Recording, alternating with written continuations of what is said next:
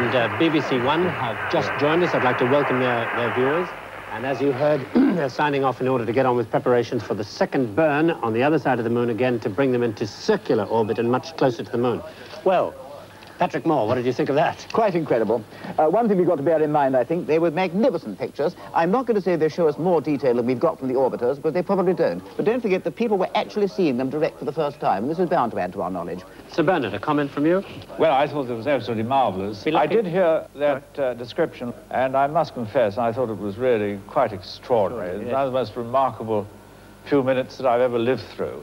The realization that there was a human being there, only 60 or 70 miles above the lunar surface, giving that really quite wonderful description of what he was seeing. Yes. Yes, I'd like to ask both of you if you expect anything at all to come out of this flight that we couldn't have got from sending up an unmanned probe. But Patrick Moore. I don't think the actual knowledge we're going to get is going to be of fundamental importance, because I'm quite sure it's going to back up what we already know. But if we're going to get men to the moon at all, if we're really going to explore space, then this kind of operation has got to be carried out. And that, I think, is the fundamental point of all this. And it is probably the greatest technological triumph ever made by man. And nobody would deny, presumably, that we will eventually leave the Earth and venture out into the universe. Therefore, this step is absolutely necessary. And one thing I would like to make here, if I may, there has been suggestions, I know, that this is a mere publicity stunt. This is part of scientific history, James. This is a part of our heritage. Yes. And Yes. it would be criminal not to broadcast it as fully as we can. Yes, I see.